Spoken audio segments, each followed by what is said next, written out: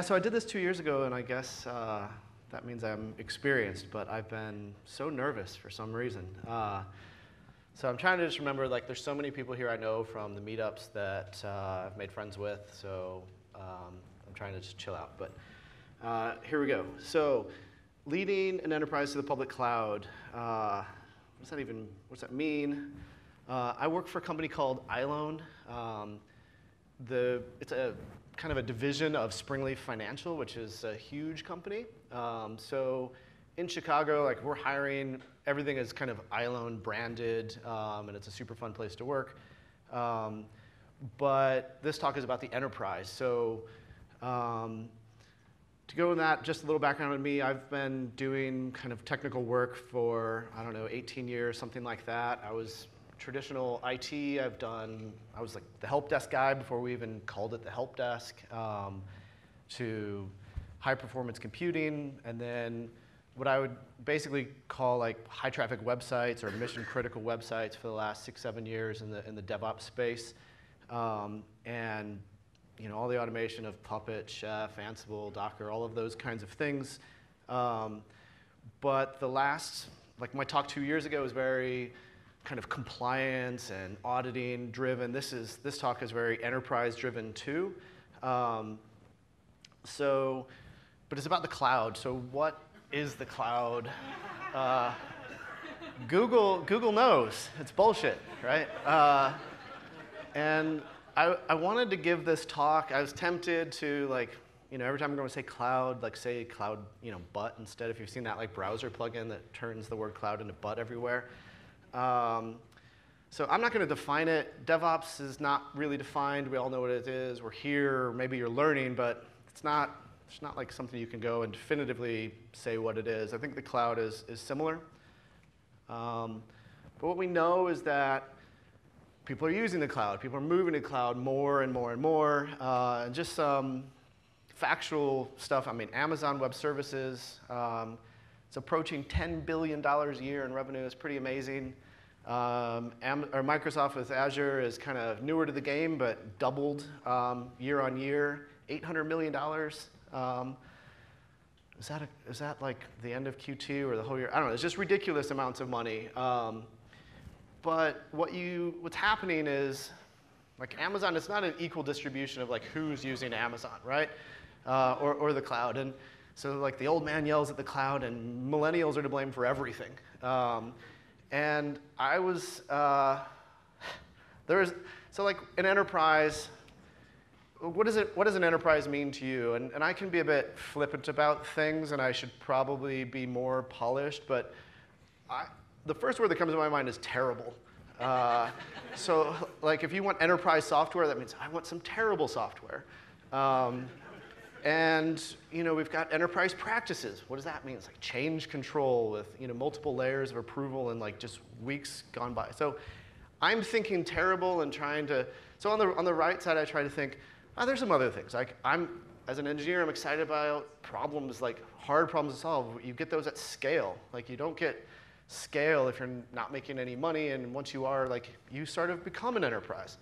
And then you have that money, so then maybe you can do some greenfield work, and you've got deep pockets to do fun and interesting things.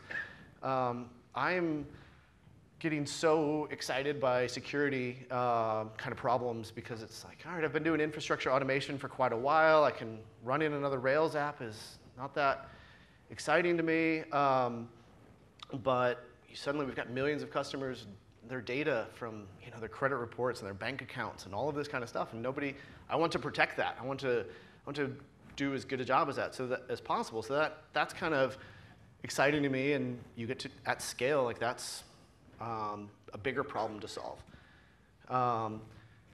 So I mentioned iLoan. We're tiny. We launched our business a year ago, September, and it is it's owned by Springleaf. Springleaf is 90 years old, and they acquired OneMain Financial, which was their bigger competitor a year ago. So just like scale, 2,000 something branches where what we do is essentially we lend money. You want to borrow money, you go into a branch and you're like, this is who I am. This is my driver's license, and just for kind of a scale, like they've lent out $15 billion, collecting interest on that. That's a pretty good business to be in. So that's great, right? Except brick and mortar businesses aren't necessarily the future. And really any business, you have to innovate. So you find yourself, you're an enterprise now, you're a victim of your own success. How do you continue to innovate? So that's kind of where iLoan came in. And this is before me. I joined iLoan 15, 16 months ago, about 4 months before they launched the business. And they were, development environment was already in AWS. The decision was already made, like, it's going to be in AWS. That's why they hired me. I've been running production applications in AWS for 6-something years. It's great. I didn't really even know about the parent company that much. A little bit of a bait and switch there. I'm not bitter. So it's like, you can do everything. And so we did, and it's great. But what I found out over time is like all these exceptions got made, right? Audit really wasn't particularly involved, and SOX, and InfoSec was pretty hands-off because it just wasn't material. I think initially we had no business value, right? We had no customers. We weren't making any money.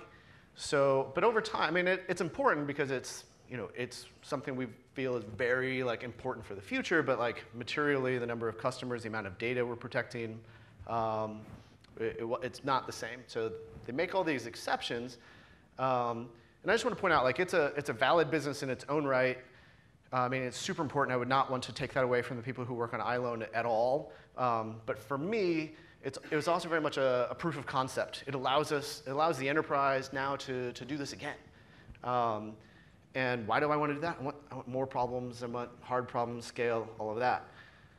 So what's happening? What happened in that Chicago office is a brand new office, brand new team of developers, new ways of doing things. You ask pretty much most companies and development teams, even when they're really, really awful or terrible, they think they're agile, because agile is just of course we're agile. It's been around since 1999 or something. Yeah, but they're not particularly. And DevOps is I'm a DevOps now. My team, we're the DevOps team. It's resistance is futile. That's what we get called. Even though I think, hey, it's about collaboration and things like that. But this team in Chicago, they're really solid people. They get that helping each other is important, and that we're kind of all one team and in it together, and just the DevOps way, so to speak.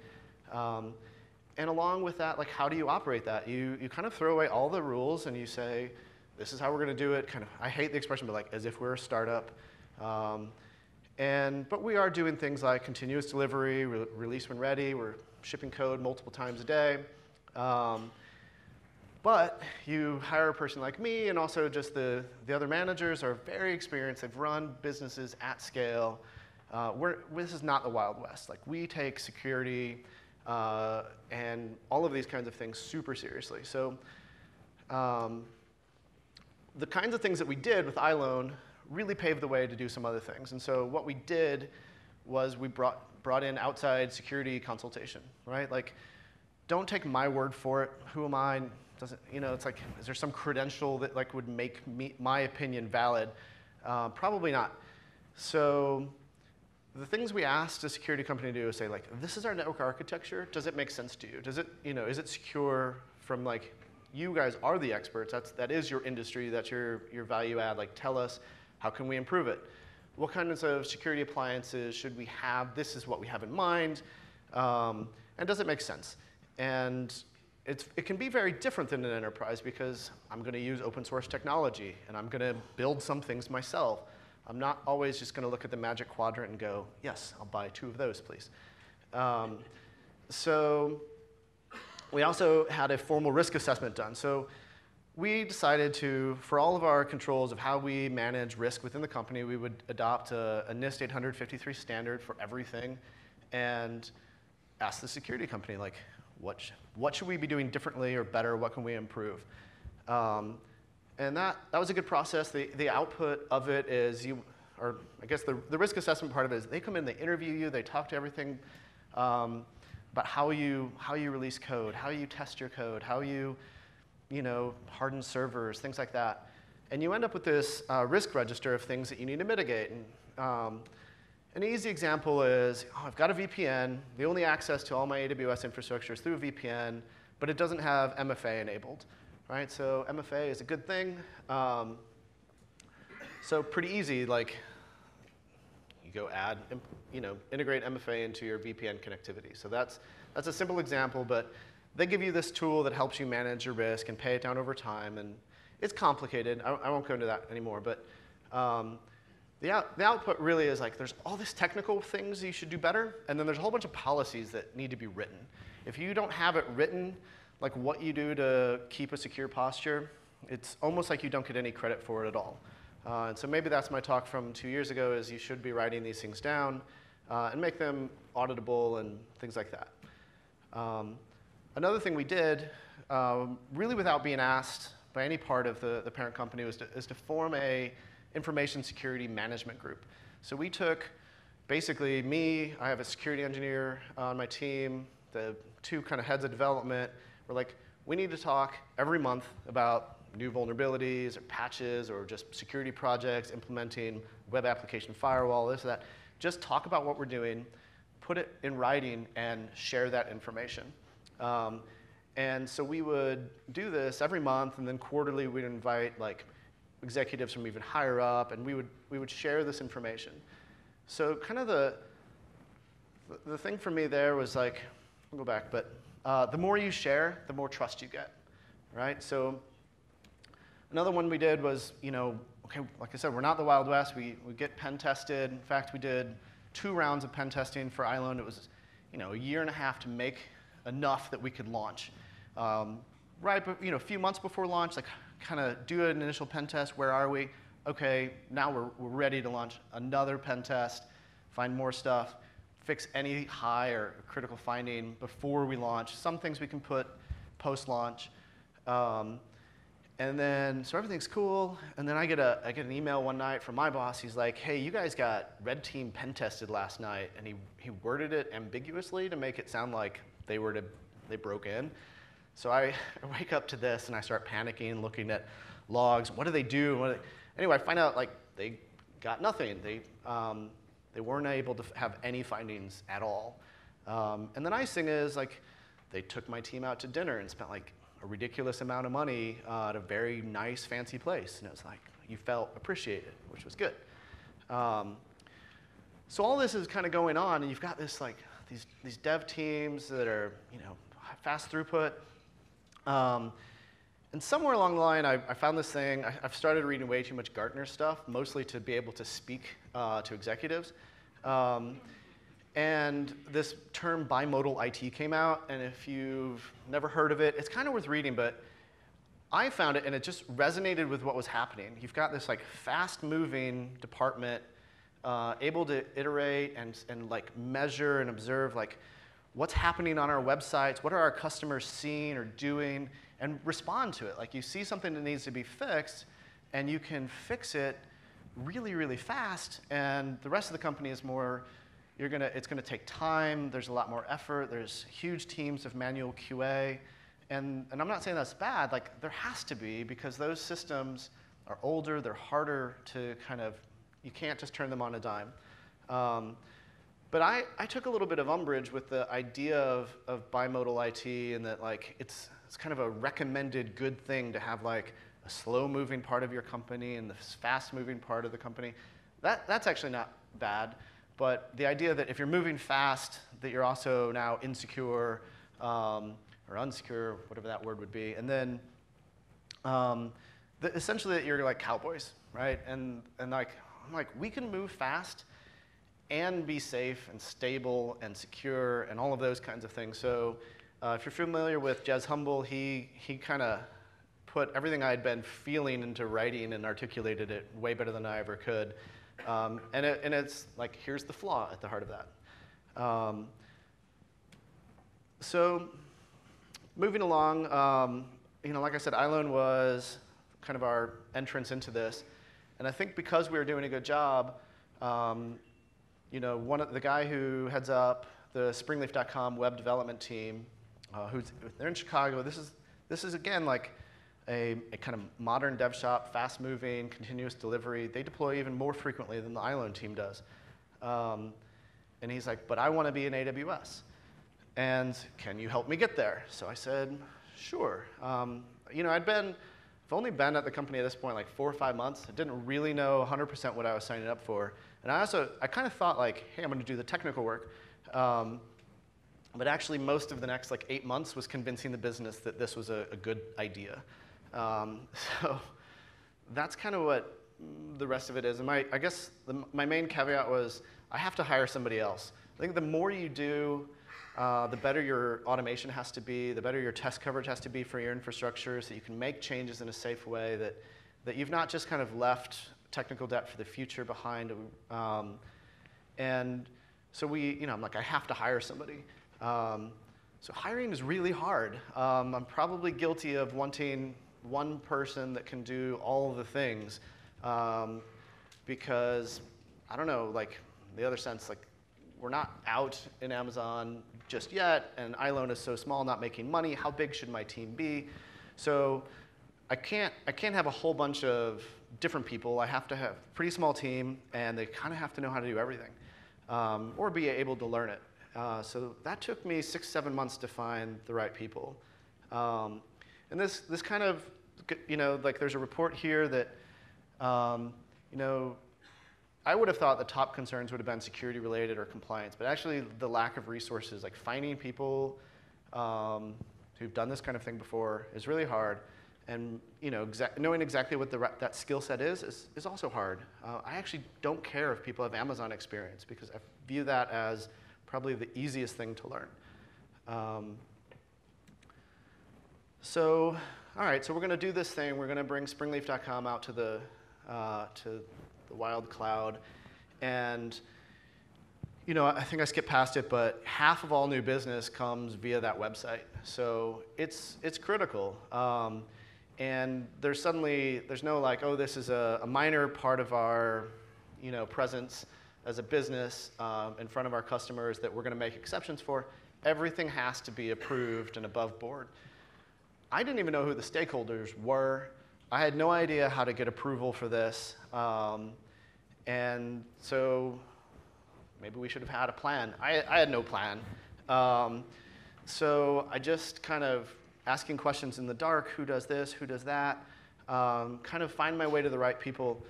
I guess I just want to say this, like, this talk is kind of a journey of what happened. It's not necessarily like, this is going to work for you.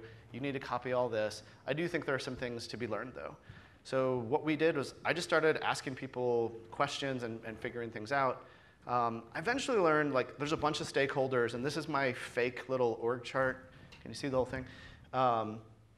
And I had to kind of appease people within IT and InfoSec and internal audit and SOX, and like I was part of the product development, so that was easy. But then there's even cyber risk and legal. So I'll talk a little bit about each of those, I think.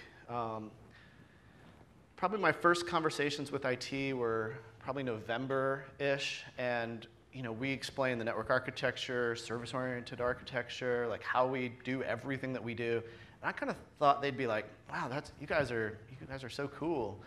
And I thought maybe it'd be like a collaboration, and they really just looked at me and were like, you're gonna be busy. Like, I got no problems, but you're gonna be busy. And I'm like, oh, you're not gonna help at all. Like, this is just us, okay.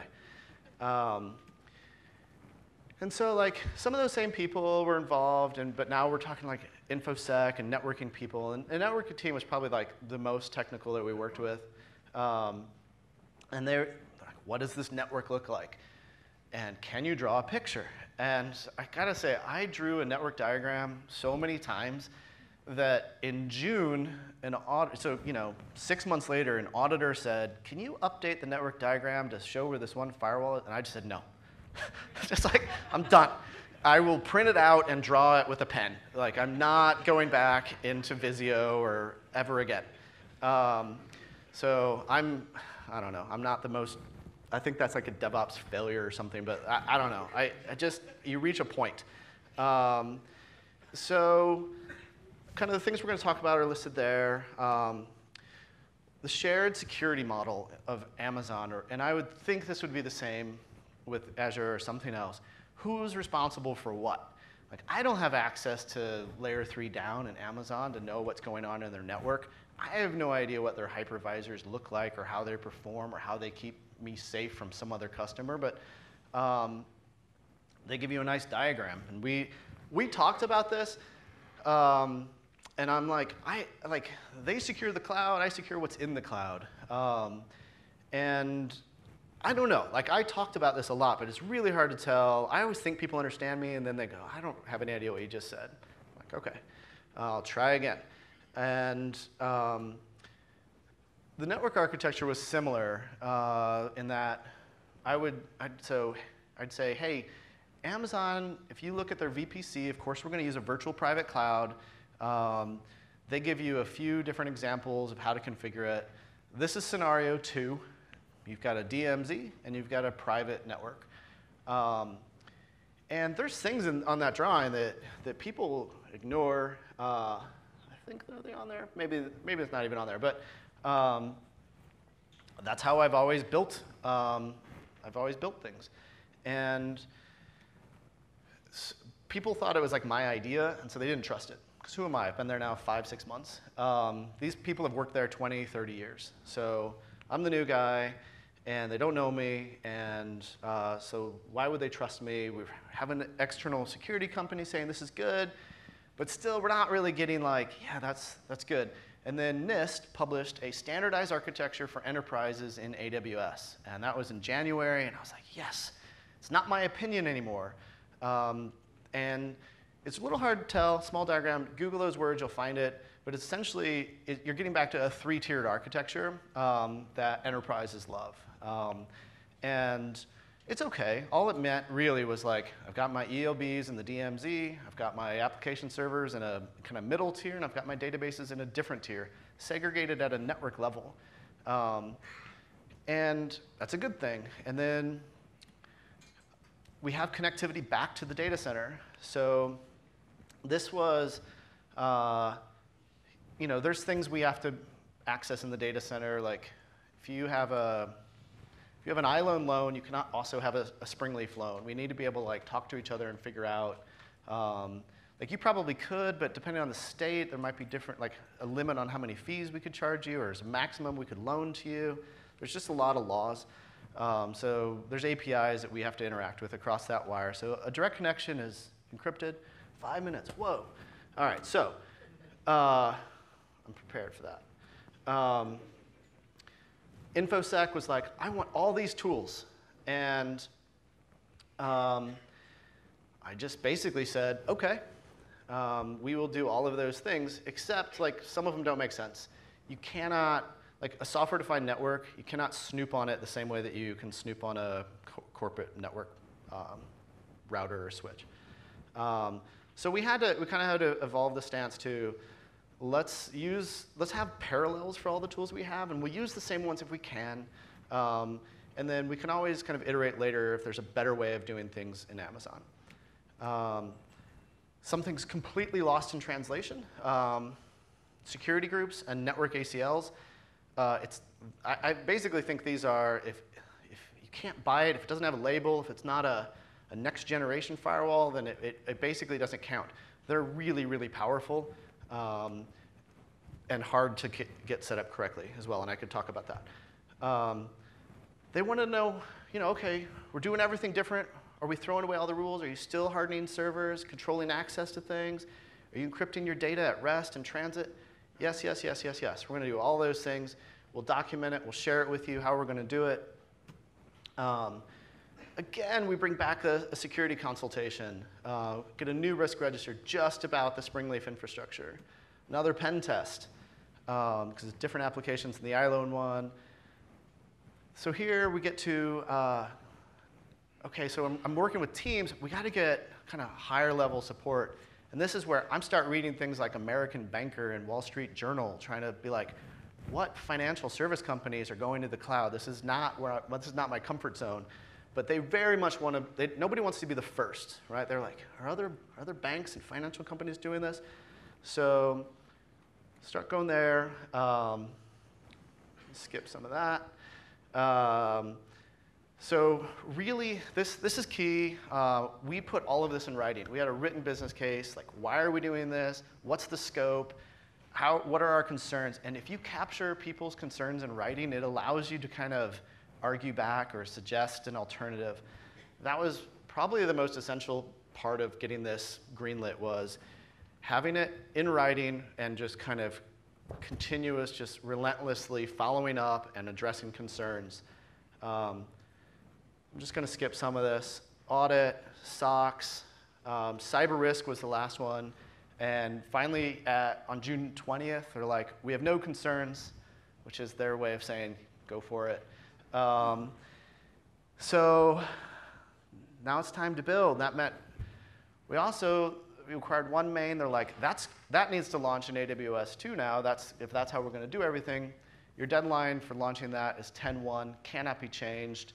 You got 12 weeks, build everything, right? Okay, we got this. So this is fine. This is also fine.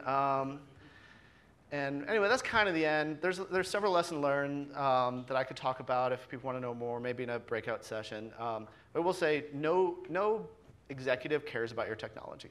Chef, Puppet, Docker, serverless, immutable, just totally worthless to talk about. Pick your battles. I really just fought with like, if this is going to create my team more work, either now or in the long run, I will fight. If it's like, you want me to send some logs somewhere else? Okay, I'll send some logs. I'm also going to do like log analysis myself, but there's no harm. One last one maybe is confusion grenades. I never heard this term before, but I was accused often of lobbing confusion grenades. People asking me a question, I start answering, and I completely misunderstand either what they wanted to know or an effective way of telling them. So we helped each other a lot. I very rarely would talk by myself. We'd have other people, and it'd be like, I would try, I'd see eyes glaze over, and I'd be like, hey, Ron or Gino or somebody, like, can you guys try? Like, let's. So you gotta come at it from a lot of different angles, and that was huge. Communication styles, like some people don't respond to email. They want phone calls and voicemails. This is crazy to me. But you know. If you understand how other people want to be communicated with and it's important to you, you got to meet them where they're at. You can't just wait for them to come to where you're at. Keep your requests simple. You know, relentless following up is really the key. And we got 4 weeks left to launch all of this stuff. So I've been a little stressed. But anyway, I probably ran out of time. Skip to the end. Talk to me if you want to know more. Thank you, Brian.